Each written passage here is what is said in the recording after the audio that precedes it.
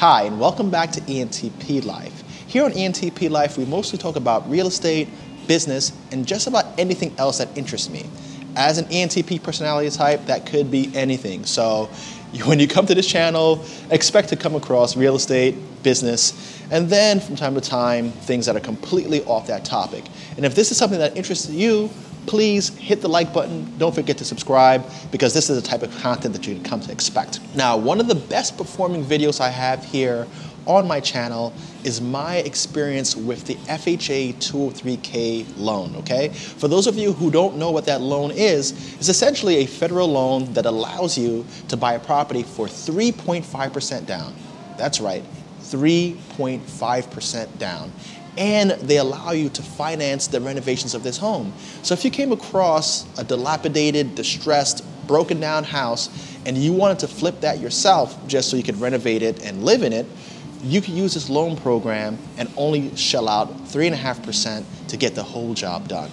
It's a really cool program, and it's really available to those of you who are first-time home buyers or who have relocated to a new area that is, I think, more than 75 miles from your previous property, okay? So it's something that you can use more than one time as long as you hit the requirements.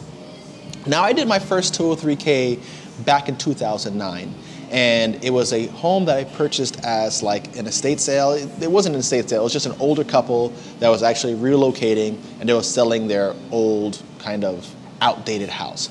So I purchased that home, renovated it, house hacked, and then I decided that, hey, I wanted to live somewhere else. I didn't want to live with college students anymore, and I still own that property. Now, I do love this program. It gave me my start on how to approach real estate investing from a flipping standpoint, how to manage projects, how to do construction, those sort of things. And I think it's a good place for people to start, especially if you plan on using hard money at some point in the future. With hard money loans, they're pretty much designed the same way because you're applying for a mortgage, you're buying a home that's distressed, you're renovating that home, and then you're getting reimbursed with additional loan money to complete that project. So the two are very much the same, except one is federally regulated and the other is private, and there's also down payment differences. Now, I moved to Fort Lauderdale, Florida at the beginning of this year in January. And now that I'm in a completely different state, way more than 75 miles away from my first property in New York, I figured, hey, it might be a really good idea to do another 203k loan. And the best idea, actually, was to share that entire process with you because I do have a lot of people who came to this channel because of that video, and I want to be able to show them step by step how you execute on this loan, showing you how I get the mortgage, how I scout the properties, the renovations process, the paperwork that is supposedly really hard. I want to give all those details, and no better way than to do it in real time. So this is really the first episode of me using that 203k program one more time, okay? Now, I'm guessing this might be about 10 to 15 videos in total, and it may be over anywhere from 3 to 9 months, depending on how fast I find this property, what condition that property is gonna be in, etc. So one thing I think it's really good to talk about is where do you get started with this program, right? I always believe that the first thing that you should do is properly educate yourself on that program. So if you're interested, all you need to do, Google search, okay? Search FHA 203k loan program, loan guidelines, about, whatever the keywords are, and you're gonna find a lot of rich information. In doing my own research, I found a site that was FHAloans.guide. That's correct. FHAloans.guide, G-U-I-D-E. And on that site, it has a lot of information on the FHA loan programs. Now, the thing that I went to go find out, because you know the laws actually vary from state to state a little bit. It's a federal program, but they're going to set limits that are different for each state. How much can you borrow with this loan type? And that was something that I wanted to know in a new environment. In New York, the property values are pretty high, so the FHA loan limits are higher. the FHA loan limits are going to vary from state to state because they're looking at what are the average costs, and they don't want people kind of borrowing over their heads. So they give caps in each neighborhood, and I think it's important for you to know what is the cap in your area. So if you use this site, FHAloans.guide, you'll be able to search your county and know what are the caps for 1 to 4 family homes. Now for me, since this is part of my life, I invest in real estate, I don't believe really in single family homes.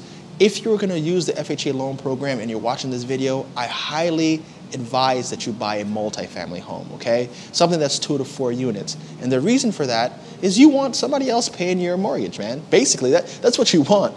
You want to be in a position where you could live in one of the units for free while the other tenants are paying off your mortgage and paying off that house for you. That is the best way to go about house hacking, okay? And it's not as uncomfortable as how I did it. I was house hacking with college students, all right? I was living in the basement, renting out the upstairs and generating some cash flow from that, which is not necessarily the most comfortable lifestyle, but I was young at the time and I was able to deal with that. But if you're more mature, you might want a house hack with a multifamily house. So imagine you had this 4-plex or this 4-unit home, you're living in 1 unit, right, as a single person. Let's just say you took the smallest of the units and you were able to rent out the other 3, and in renting out those other 3, you cover your entire mortgage and your cash flow. I want you guys to look at it that way and say, okay, let's look at what I could get in the multifamily range, all right? So when you're looking at that guide, check what are the loan limits. Review what are the basic requirements, okay? From what I remember and what I know, the basic requirements are you must have over a 600 credit score. If you're doing the 203k, I even think that the limit is 620.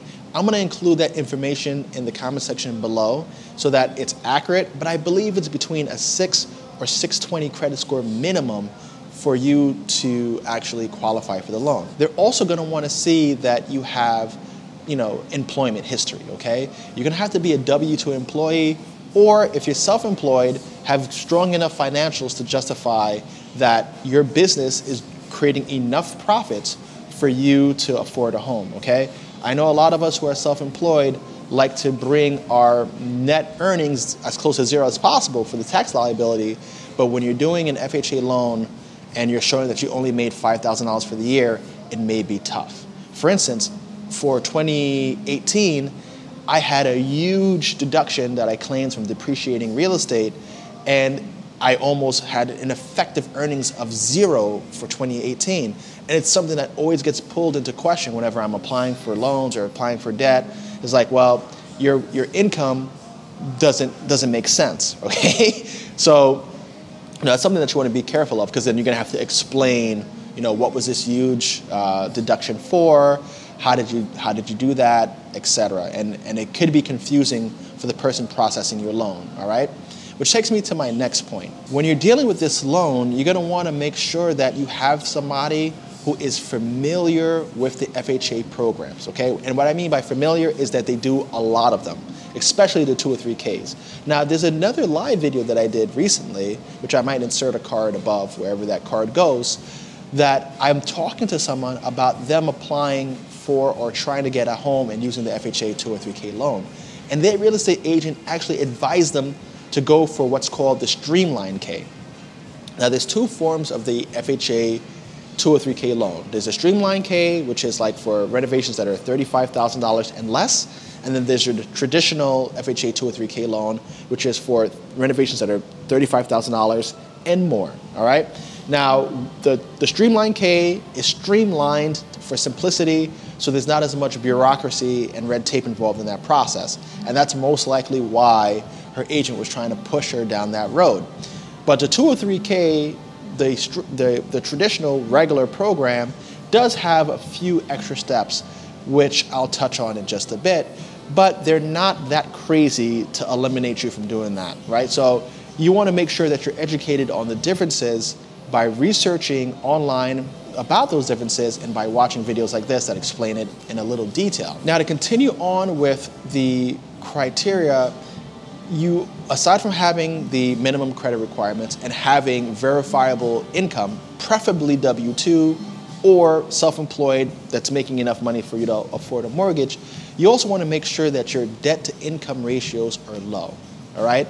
The number is always changing, and I'm going to have an expert on here who's going to give the most, recent standards for the FHA 203k loans. What are the minimum requirements as far as, the accurate credit scores, the accurate debt to income ratios, the minimums that you will need to qualify.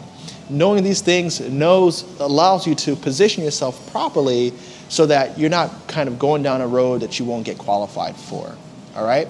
So making sure that you have that professional and you're educated is important for you to kind of go through. Actually, let me do a little quick research on what are the minimum requirements that I could find, just so I can spit those off to you really quickly.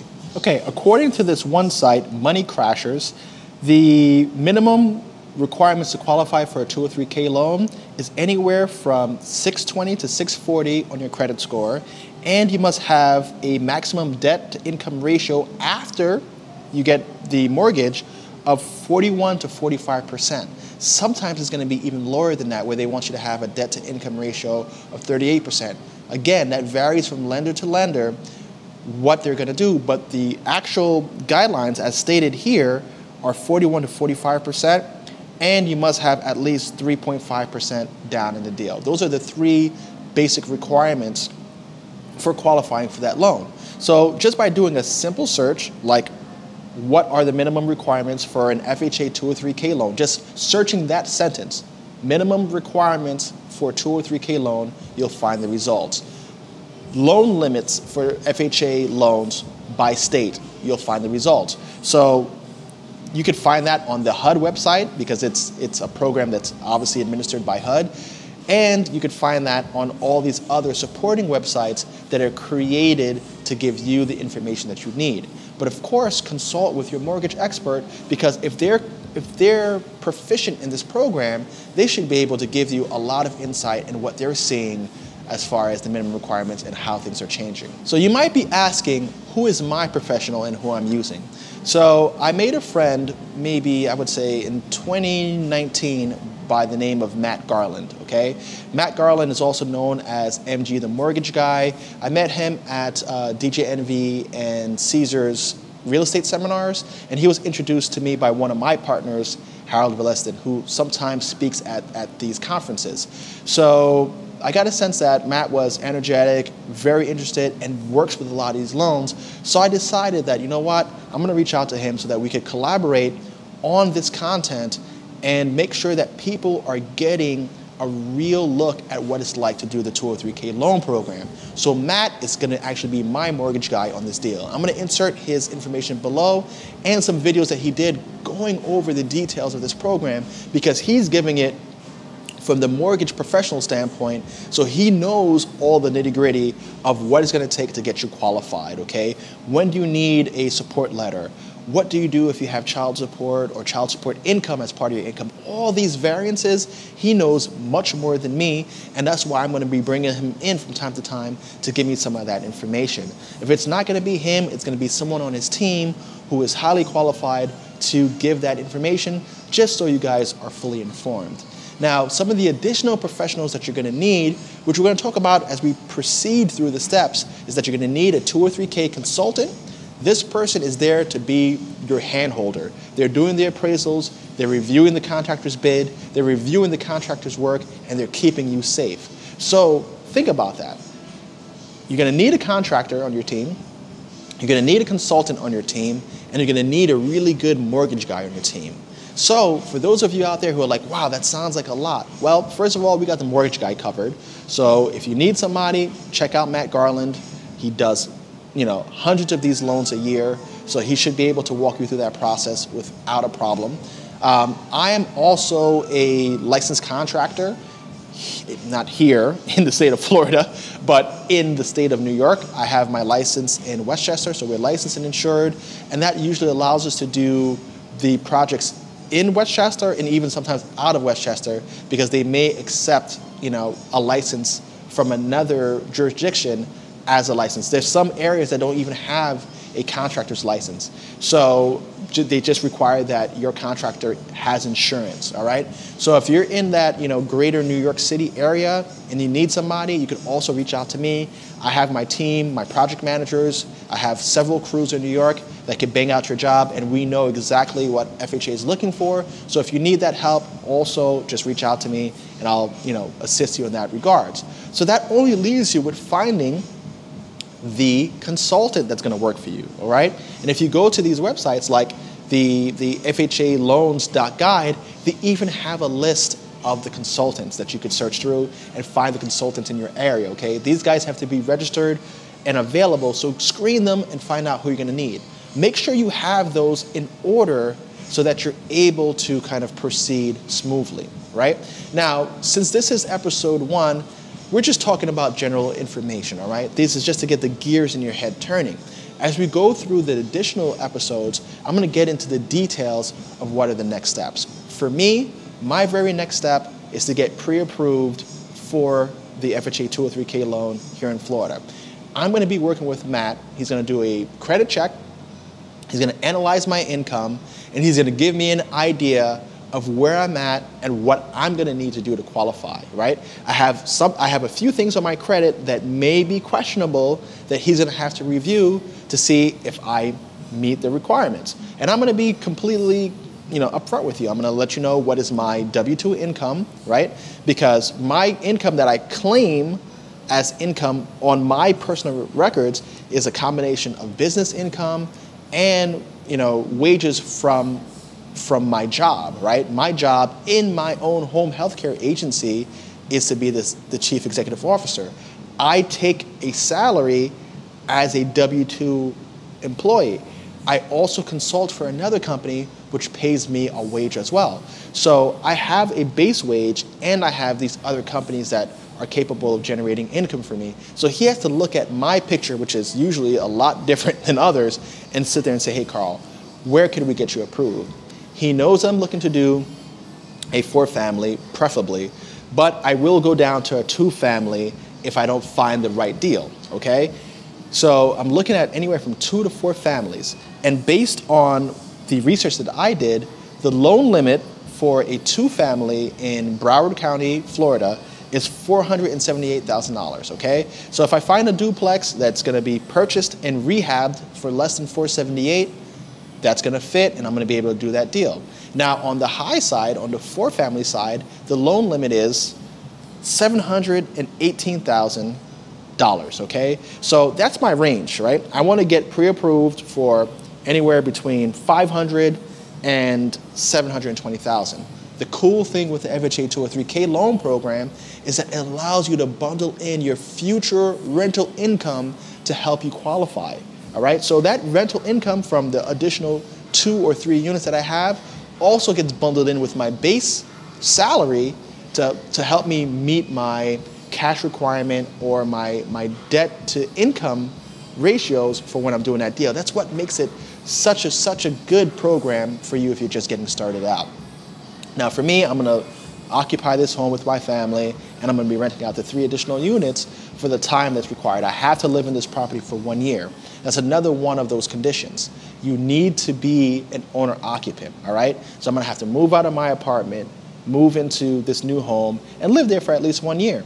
And if I wanna stay there, I stay there. And after the 1 year period, I don't have to stay. I can move into an apartment again, or I can move to Orlando, I can move to Fort Myers, I can move to Tampa, and I can do this program all over again, right? So it's a good way if you have that flexibility to kind of, move to use this 3.5% down every 1 to 2 years and accumulate a few more properties that way, all right? At some point, I think it caps out at 4 or 5 properties. At some point, you won't be able to do it, but this is only property number 2 that I'm doing with this program. And right now, it seems that I'm functioning within the scope of the program, right? You want to be legal, you want to be compliant, you don't want to do anything sketchy or shady. So I'm going to show you exactly, in full disclosure, what that process is like, just so you can see it and know how to replicate it for yourself. So in the next episode of this series, I'm going to hopefully be pre-approved and show you what that pre-approval process was. I'm gonna go over the list of information that Matt's asking of me, which is gonna be, a general loan application. I'm sure my most recent pay stubs, my most recent bank statement, or wherever I'm holding my money. And then he's gonna give me a sense of where he thinks I could fall or what I need to fix before we even start the process, right? So once I know what I'm pre-approved for and I have that pre-approval letter, I could then go into shopping, right? For the time being, I'm gonna have my eyes open for the right deal and start looking at what neighborhoods fit that $500,000 to $720,000 price range from 2 to 4 families, just so I can start getting a sense of where I wanna be and what I'm gonna be able to qualify for. So I like it here. I live currently near downtown Fort Lauderdale, or I live actually in downtown Fort Lauderdale. So I like this area. I'm able to walk here to my office. So I want to be as close to here as possible and get that 4 family or that 4-plex. So that's what I'm targeting. So I got to keep my eyes open. I'm going to start looking at properties on Zillow, Redfin, Trulia, all the typical standard methods. I also have an agent that I'm working with who's looking for me. If you are an agent in Florida or in the Fort Lauderdale area specifically, please reach out to me. Let me know what you're working with. I only target distressed properties. So I want something that's like hurricane damaged, broken windows, tenants wrecked the place, somebody mismanaged it. I want those foreclosures, or even something that's really just old and outdated and somebody's ready to move on. I don't want something that's like pristine and in good shape, because I'm not gonna be able to show you how to do this program if I'm buying a turnkey property. Another thing is, I do not buy market rate properties. I always go for distressed properties. The economy is starting to look a little shaky right now, so there might be some price retraction, right? I don't want to be somebody who's underwater on my mortgage. I want to be someone who buys my property at 70%, 80% of the market value. So when the market does pull in, I'm still above water. If it pulls in 15% and I got it at a 30% discount, I still have equity and I'm still in the green, okay? So I need those distressed properties. So if you're that guy or you're that woman, please reach out to me. Let me know. We can do some searches and I'll do a deal through you, all right? As long as you find me the property that I'm looking for. Like I said, I want to be in the 4 family, 3 family, at minimum a duplex, but I really want something more. Because look, think about that. Duplex minimum, or the duplex maximum, is $478,000, right? Almost $500,000. And for 2 more units, right? 2 more units gives me only a $200,000 bump up. So I could have a 2-family home with an average cost of a unit being $250,000, or I could have a 4-unit home with the average cost of a unit being $175,000. Which one do you think I want? Obviously, I want more units for less money, all right? So that's why I'm trying to lean towards the 3-family to 4-family home, all right? So that gives you a sense of what my thinking is. The more units, the more rent you could charge, the more likely you are to cash flow on this property while living there. In a duplex, most likely my tenant is gonna pay maybe my mortgage and taxes, or close to my mortgage note, and then I'm still gonna be coming out of pocket for utilities. In a triplex, I'm most likely gonna be able to pay my mortgage and my utilities. If I am in a 4-family, I pay my mortgage, my utilities, and I get some money from my pocket while I live there for free, right? So that's the target for me. So once again, thank you for joining me here at ENTP Life. I hope this video has been a pleasure, and I'll see you in the next one.